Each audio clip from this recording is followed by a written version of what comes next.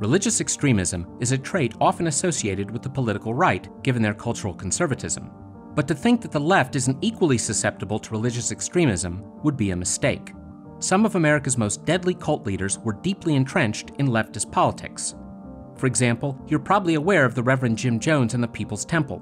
Jones at his Guyana settlement led the murder-suicide of 918 people by cyanide-poisoned Flavor Aid after his cult murdered a congressman. What you might not know are Jones's far-left ties. When college age, Jones attended Stalin-era Communist Party meetings. Jones said of Stalin, "You're never going to make me dislike that man, no matter how many tales you tell me." Jones had the savvy insight that straightforward preaching of communism draws few to it, but Christian tropes could draw far more. So Jones said he was the reincarnation of Jesus, and also the reincarnation of Lenin. In his San Francisco days, Jones recruited followers with help from Black Panthers and other left-wing groups. He was lauded by both the left and the Democratic Party, including Governor Jerry Brown and a rising state legislator, Willie Brown, who would go on to become mayor as well as Speaker of the California Assembly and mentor and lover of Kamala Harris. Brown savored how Jones turned out hundreds of volunteers to campaign to elect Democrats.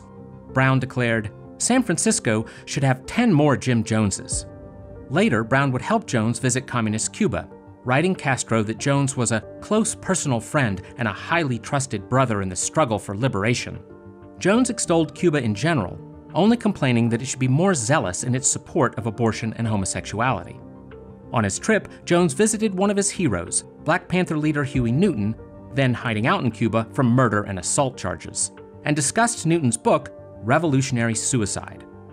Even after Jones departed San Francisco for Jonestown, Guyana, Newton and American Communist Party politician Angela Davis stuck by Jones.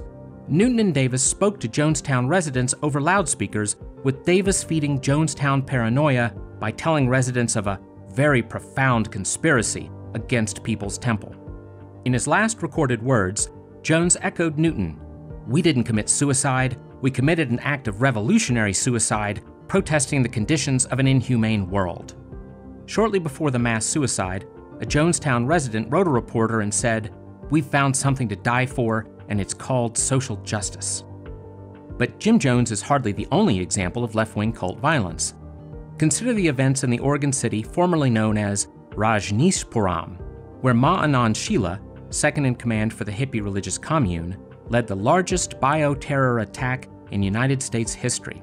751 individuals were poisoned with salmonella to prevent them from voting against the commune in a local election. Sheela also conspired with other cult members in a foiled plot to assassinate a U.S. attorney. There's also the Children of God cult, still around and now known as the Family International. That group recruited its first members from the hippies who flocked to California during the free love era in the late 60s. In line with that free love spirit, the group manipulated its women to have sex with men in order to lure them into the cult. Less in line with the free love spirit, they also forced the women to be paid prostitutes to fund the cult. The group also organized the sexual abuse of children. Or look at Charles Manson's family. While Manson was a white supremacist, he too primarily recruited hippies to his cult, and their bizarre goals involved sparking a race war that militant leftist black nationalists would win. The Manson family's multiple murders at Sharon Tate's house thrilled leftist Weatherman terrorist Bernardine Dorn, who exulted at a war council featuring posters of Castro, Lenin, Mao, Malcolm X, and Black Panthers. Dig it! First they killed those pigs, then they ate dinner in the same room with them. They even shoved a fork into a victim's stomach.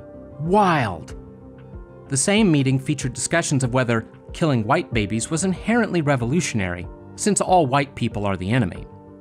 There's even a church of euthanasia, which is so environmentalist, their slogan is, "Save the planet, kill yourself." Religious extremism comes in various political flavors. Next time you hear someone on the left accuse the Christian right of extremism, don't forget the long history of deadly religious extremism that's come from their side. I'm Scott Walter. If you liked this video, read more on our website about how Jim Jones and other left-wing radicals of the past connect to today's radical left. Thanks for watching.